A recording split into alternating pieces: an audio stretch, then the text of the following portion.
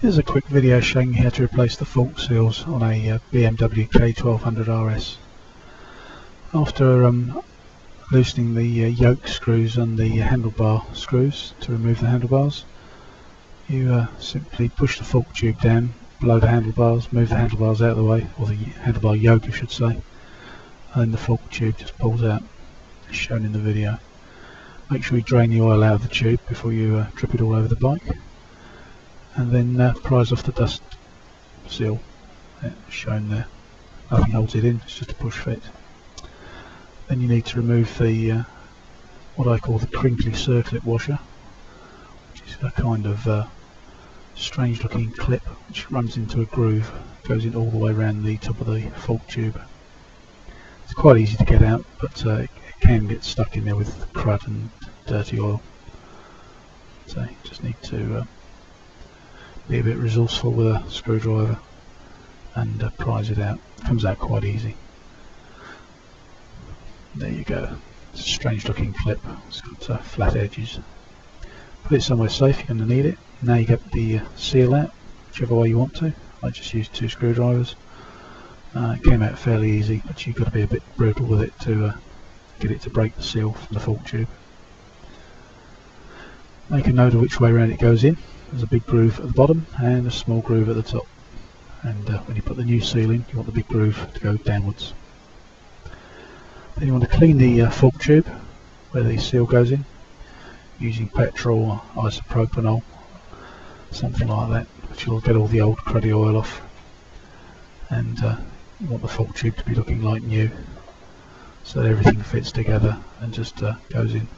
There's a washer there, I forgot to mention that, under the seal. That needs to be cleaned as well. Just take it out, clean it with petrol or oil, whatever. Once you clean the fork tube up, it's just a question of reassembly. So this first in is with the washer. There we go, it's nice and clean. And you just pop that back into the fork tube where it came from. Now you'll be looking for your new seal, and make sure to inspect it before you put it in. There's got no cuts or chinks in it, which you're going to let oil through. And there you go, you've got the large groove on that side and the small groove on that side. And it's the large groove which has got the oil scraper ring on it, which goes to the bottom. So just gently press it in, and with your fingers, making sure not to damage it in any way whatsoever. Right, once you've pushed the seal in by your fingers, you now need to force it down to its proper position. There's 2 ways of doing this: the proper way and the way I'm doing it. Got an overly sized washer there, which is just about the right size, with a socket on top. And if you're very careful, you centre the socket over the washer, you should be able to push it down with a hammer, which you'll see in a second. Now the proper way of putting this in is to get the proper BMW tool and the various adapters that come with it. There you go. Be careful if you are doing it this way, because you want the seal to go down squarely. Don't be tempted to knock it in off centre, because obviously you'll damage the seal. But if you do it gently, you find it works. But I say the proper way of doing it is to get the BMW tool.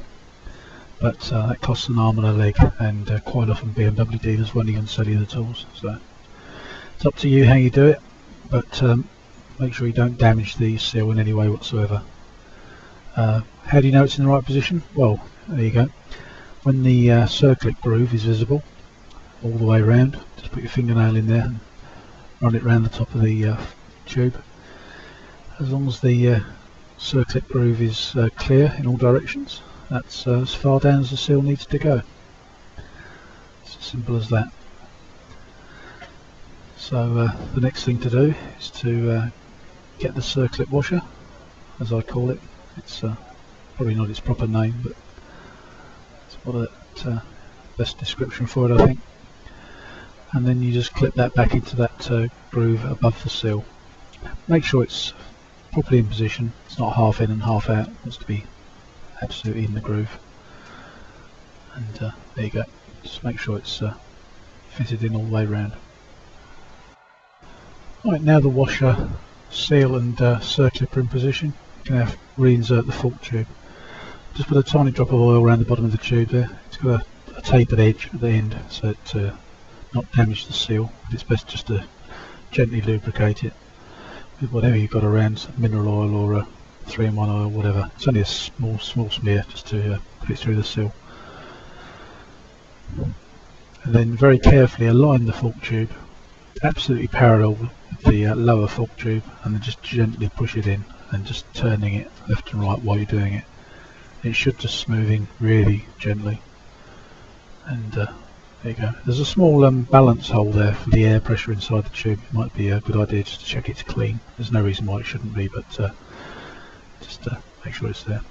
That's the dust seal. You can see I've already put that on the tube before I pushed it into the position to assemble it, and that just goes in finger tight. Just push it down with your thumbs and that should just clip into the top of the fork tube. If it's difficult to get in, just get a small piece of wood and tap it in gently. You don't want to damage it in any way, but it should just push down quite easily. Now to reassemble the fork tube, this is the difficult bit, and it's much easier with 2 people, but it is possible with 1 person. Pull the steering yoke back into position, push the tube down, which is quite difficult because it's under pressure, and carefully align the yoke over the tube. Try not to let the tube go because it's going to shoot out through the top of the yoke and you may scratch it, so just very gently let it come back through the yoke. There you go.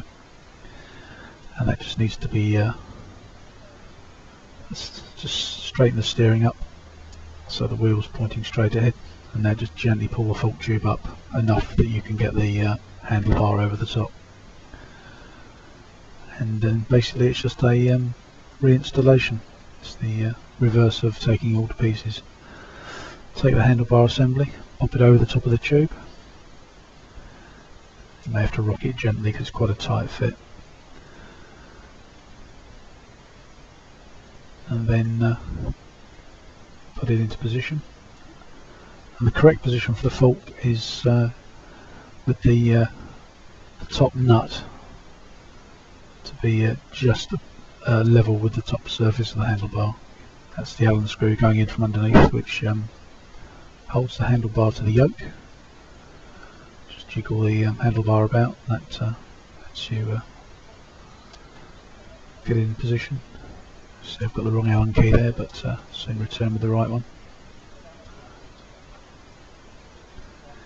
And you just want to tighten it up, not completely tight, because you want to leave that to the end when you use your torque wrench and get all the torques correct. But you want to just tighten it up enough that after putting in the handlebar retaining screws, you then just want to jiggle everything around so that everything's in the correct position, and then tighten the handlebar yoke screws and the handlebar retaining screws. Those are the black Allen screws you can see either side of the handlebar. So there you go. Just tighten those up to the correct torque, and that's it. Job done basically. Make sure you go around and recheck all the torques of the 6 screws you've taken out. That's the 2 handlebar screws, the 2 yoke screws on the edge you can't quite see there, and that's it. Pat yourself on the back. Job well done, and think of the money you saved.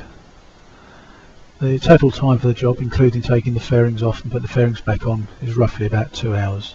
That's if you're quite adept at taking the fairings off, so it's not a terrible job.